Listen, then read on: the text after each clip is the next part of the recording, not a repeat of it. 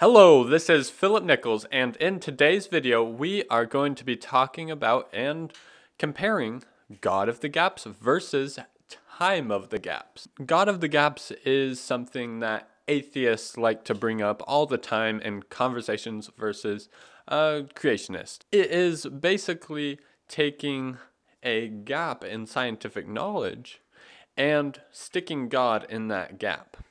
So, for an example, people a long time ago used to believe that the clouds in a thunderstorm when lightning was flashing, that was a battle between gods. Obviously, we know that not to be true, and that might be more like gods of the gaps.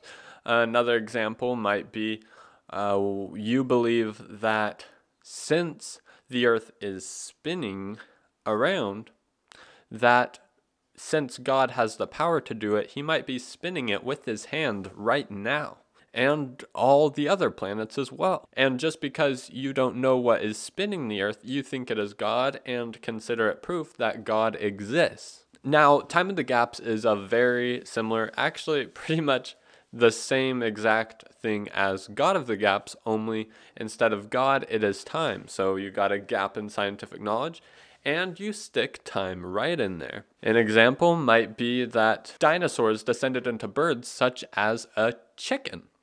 And the only evidence that they have that this took place is that a chicken shares some characteristics with a T-Rex or another theropod. So some scientists have discussed this and consider it a relative without any observable method or example of something mutating itself into something completely different. So without any observable proof, they jump to put time in that spot. Another example might be a canyon that someone might run into that has a river flowing through it.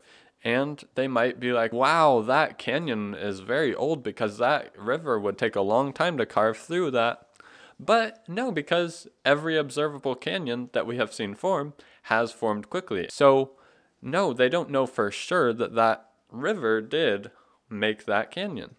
Now, things like God spinning the earth or a canyon being formed by a river, maybe those things are happening, but we do not have evidence for it. That's when you stick time or God in that position to prove it for you, essentially. So God of the Gaps is an interesting thing for a Christian to think about, because we believe that God created the earth and the universe and everything in it. And we believe that Jesus rose from the dead. And those are things that we cannot just say, hey, I prove this. We look at things around, like history and nature around us, to put faith in those things that we did not see. And yes, an atheist would do the same thing with their belief in a Big Bang. For example, they look at nature and things along those lines to give them faith in this belief that they did not see. So if God of the Gaps and Time of the Gaps includes creation and Jesus being raised from the dead, then of course, yeah, I guess I do believe in God of the Gaps in some areas. But no, here's what Christians, I believe, should think about God of the Gaps.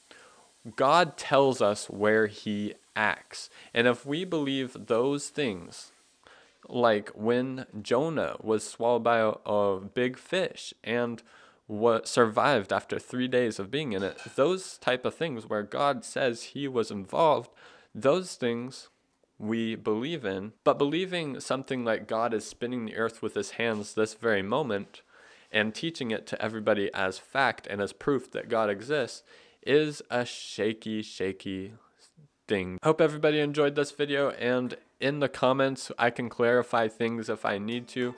But until my next video, I will see you guys.